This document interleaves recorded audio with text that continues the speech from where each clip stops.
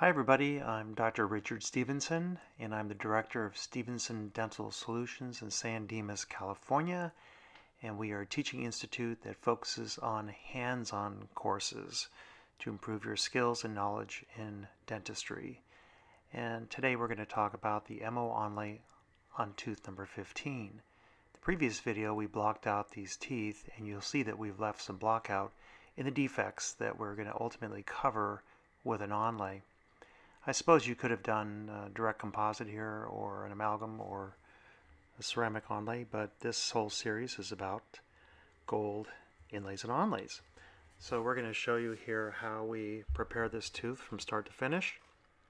One of the things you want to pay attention to is when you block out, don't overfill because you'll get a false idea of how deep you're supposed to be. Remember, you do have an incline of a cusp that's going to go towards the central groove, and in that central groove area you want to make sure you're deep enough. So I like to use a 330 burr, which is about 1.5, is a little longer, and make a little slit down the middle of the preparation. And once you've made this little slit, then you have a reminder of how deep your pulpal wall should be.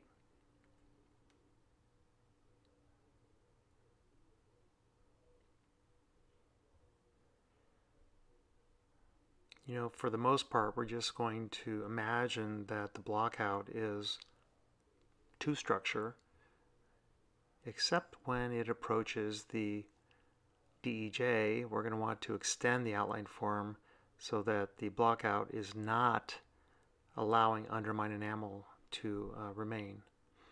And so this is just a quick procedure where we're going to make sure that we are 1.5 millimeters all the way across the pulpal and even in that distal lingual groove area.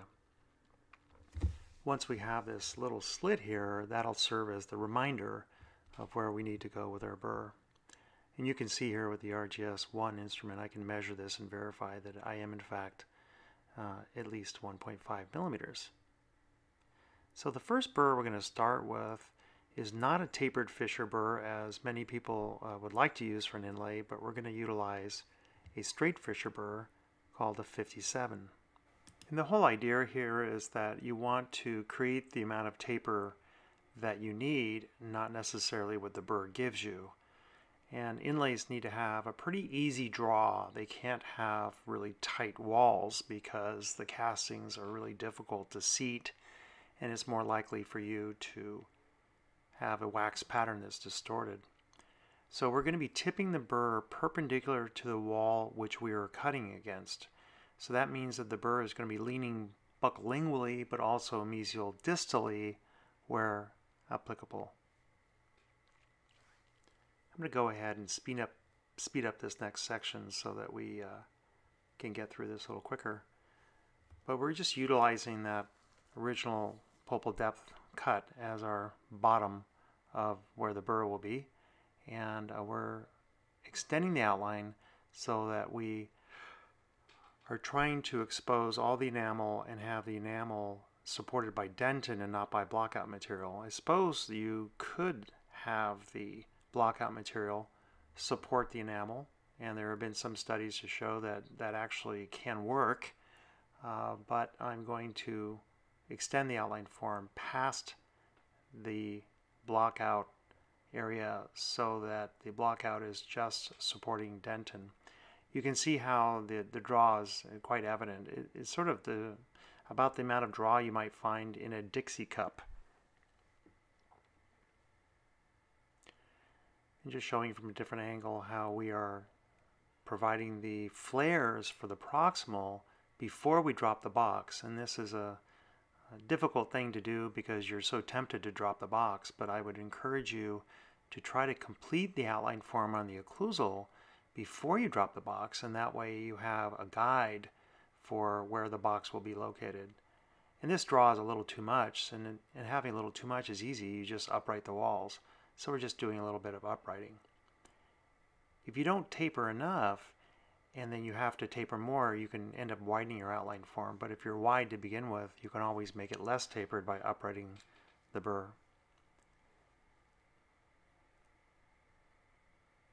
And here you see it as we're now ready to discuss the exit angles a little bit more.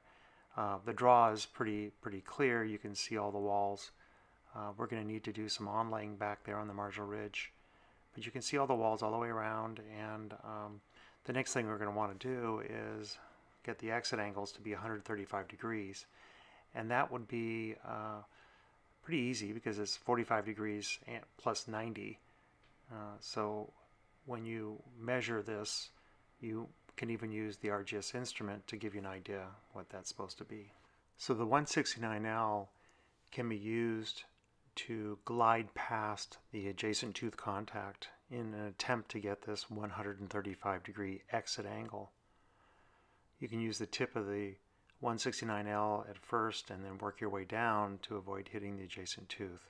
But you are going to be really close to it while you're doing this. You definitely want to have ample clearance with the adjacent tooth because castings require a finishing procedure that uses discs, and those discs have to be able to fit easily into those embrasure areas. So you can see that we've got a pretty good exit angle start. And then just use the 169L to drop the box. And you want to keep the box narrow buccolingually at first. And just try to reach the gingival. And when you're at this stage, you can now widen it just a little bit more buccolingually. And utilize the draw you've established on the occlusal right here. When you drop your burr into the box, you can then get the right tip of the 169L while you're doing the exit angles. So it's a nice reference. So here we are dropping down, and some of our block out comes flying out of there. That's always great when that happens. And we're working our way along the facial flare. And now we're showing you the lingual flare, how we're going to move the burr over to match that initial line that we drew, that exit angle we drew with the burr on the occlusal. And it's kind of neat because you have this reference point that you're shooting for. So at this point, the prep is looking pretty good. It's kind of roughed out with the exit angles. And that will never show on the facial. That'll be hidden behind the height of contour of the first molar. And you want to try to get the floor flat, and you want to tip the axial wall towards the center of the tooth and lean it. And then we also want to make sure all the walls can be seen at the same time when you're looking from the occlusal. That lingual area is going to be taken care of with a feature called a Bevel, B-A-L-E, and that'll be performed shortly. But remember, we have all these defects on the occlusal, this wear, and that's why we're opting for an onlay. We could have filled these areas with gold foil. We could have basically ignored them, but we thought we'd show an onlay today. 7404 is an incredible burr. It's 1.4 millimeters at its widest area, not at the tip and not at the shank, but at kind of in the middle. And you can use this to start reducing this C-plane. This is the non-functional cusp reduction. And follow the morphology of the tooth. Don't flatten things. You want to kind of follow the morphology. It just creates a more natural looking onlay when you're finished, and it actually makes it look more aesthetic. It blends into the normal morphology, the anatomy of the teeth when you view this from the facial. And then we're going to use this for the functional cusp reduction. This would be the A-plane. And the widest part is 1.4, so you can go all the way down to the widest area, and then you have a really good idea of how deep you are. So it's a fantastic way to make sure that you're reducing enough, because after all, you're not able to check occlusal clearance with the rubber dam in place. And we'll just go ahead and, like we did on the facial, of course the facial we reduce a little bit less because that's an aesthetic area and it's not under a lot of load compared to lingual. So we're going to reduce more on the lingual side than we do on the facial typically, just for preservation of aesthetics. And then we'll just follow that across the distal lingual as well. And then here would be the B plane, the middle plane, and we need to reduce that 1.5 as well.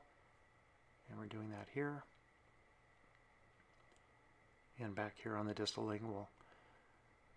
Because the burr is football shaped, it does allow you to create this hollow grind effect, and you can get some really nice features like this little bail that give you plenty of bulk. You don't need to put a box there on the lingual. You can use this burr for that purpose. And right here you can see that instead of placing a shoulder, as we've been taught by Schillingberg and others, we can utilize more of a hollow grind effect that was introduced to me by Dr. Richard V. Tucker probably about 25 years ago. And now we have some cleanup to do in the box, and this is where you want to get out your hand instruments. We also have to put a finishing bevel, and we're also going to add a really cool retentive feature called a slot on the distal coming up shortly. So let's stay with this. I think it's a good idea to find some really nice carbon steel instruments, a 43S off-angle chisel on the left, and this is a 233 Tucker instrument on the right. And these instruments are indispensable, particularly if they're carbon steel, for refining your box. We're going to start with the off-angle chisel, and we're just going to chop down the lingual proximal wall and then the facial proximal wall, really focusing on the line angle on the internal, not so much on the wall. We've got that pretty smooth with the burr ourselves.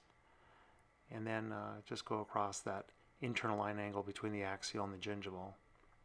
And then we'll turn it like this so that we can now run the instrument down the axial wall to remove that little groove that we might have placed in there when we were working on the proximal.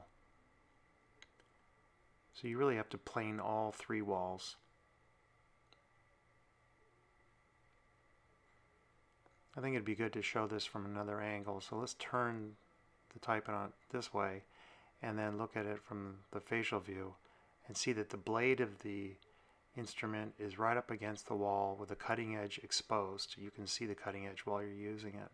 We just turn the instrument around and it lines up really nicely with that exit angle that we've created in the previous steps.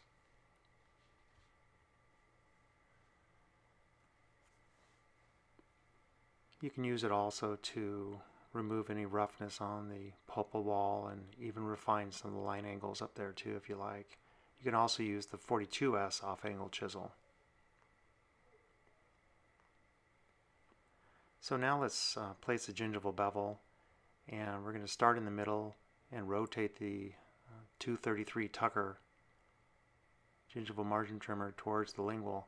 We'll turn the instrument around, and then we're going to engage the instrument right in the middle and then push it over towards the facial side. It's kind of a rotating type plowing maneuver, not so much of a scraping maneuver. I want to thank my mentor, Dr. Warren K. Johnson, who really taught me everything I know about using hand instruments. And here we have the H248S, which is a really nice carbide that has a little end on it that is 60 degrees, which matches the 233 Tucker gingival margin trimmer beautifully. So when you encounter some really hard enamel, like in this particular case, and you can't get it to machine very well with the hand instrument, you can do this with this burr. Just using the edge of that burr between the straight side and the tip, there's a little angle, and you'll be able to create a really nice 60-degree bevel that will line up with the bevel that you attempted with the 233. And then it's always nice to kind of go back over the bevel just a little bit with the hand instruments. Hand instruments are the best to use to make a really straight, really refined margin and wall.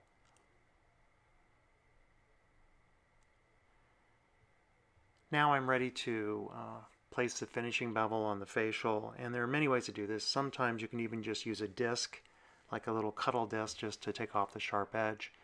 Other times you would just use a 7404 like this just to create a very small little finishing bevel.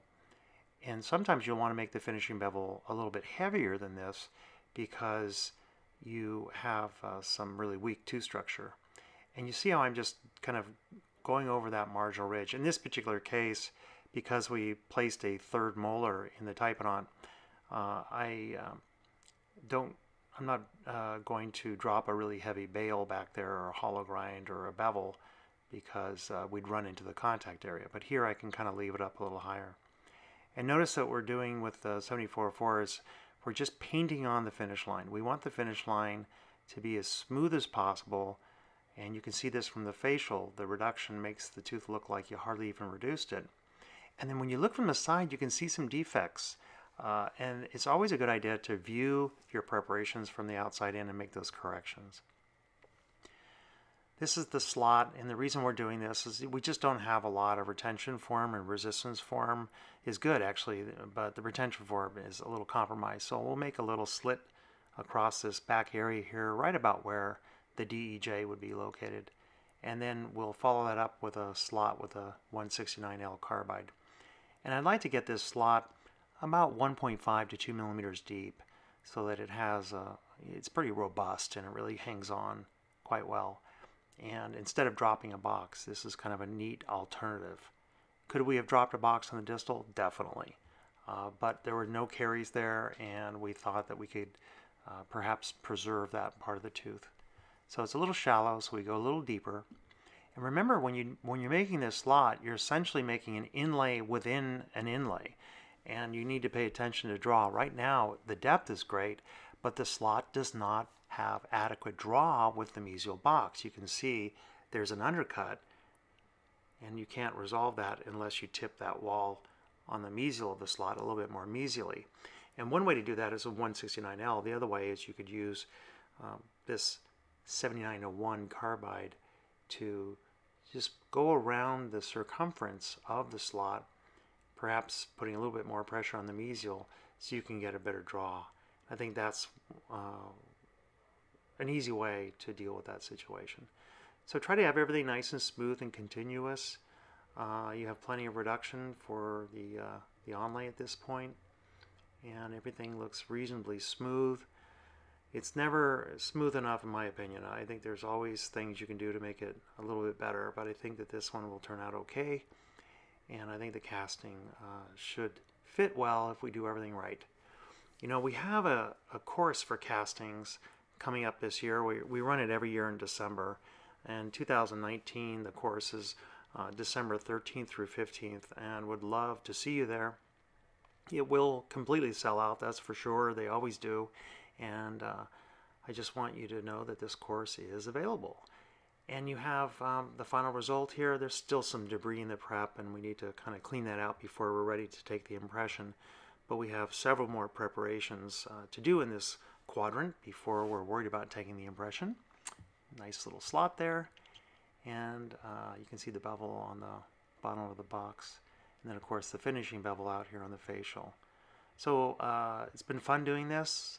Talk to you later.